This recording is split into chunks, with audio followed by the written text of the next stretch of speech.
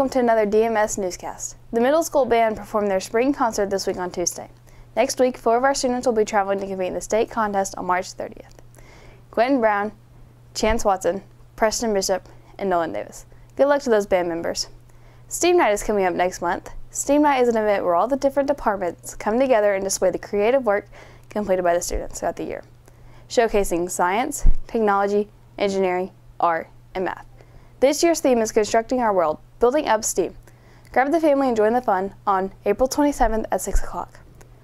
Tomorrow, March 25th, 2 of our own, Peyton Owens and Abigail Wynn, will compete at the Three Rivers College in the Southeast Missouri Regional Spelling Bee. The champion of the Spelling Bee will win an expense-paid trip to Washington, D.C.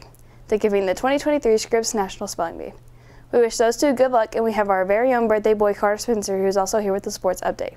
The volleyball team wrapped up their 9th game of the season yesterday against Greenville. Here's the score of that game. This week, sports enthusiast Rylan Speck had the opportunity to interview some of the volleyball players about their thoughts on the season and their team. Hey, what's up? Here with Sarah Knowlton, aka number 5 on the Donovan Middle School volleyball team, and we're going to try and figure out why it's important to her and fun to her to play volleyball here at Donovan. I find it fun to learn and grow out there with all of my teammates on the court. We're all very, very competitive, and we don't like losing. We all put our differences aside to grow together out there on the court, and I feel like that makes us all a better team. Hey, we're here with Presley Allen, aka PJ, number 14, and we're going to ask her what it's like to be a Donovan Donette to her. What would you say it's like to be a Donovan Donette in Donovan? I'd say it's a pretty great experience and a good thing for all of us. What's your biggest goal for this volleyball season? It's definitely to get some wins and to stay together as a team. What is a successful season in your eyes? Staying together and working as a team, doing things that contribute to our team. What's your biggest goal off the court? Keep good grades up, do good things for the community.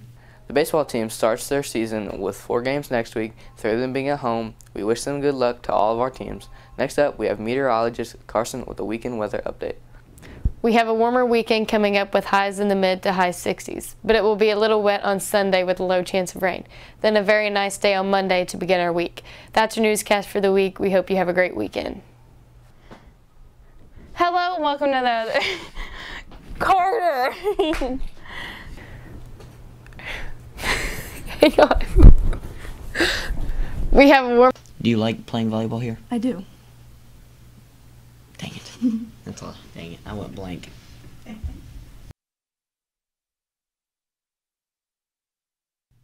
Hold up. Oh, yeah. Wait, no. Perfect. Ready? Ace.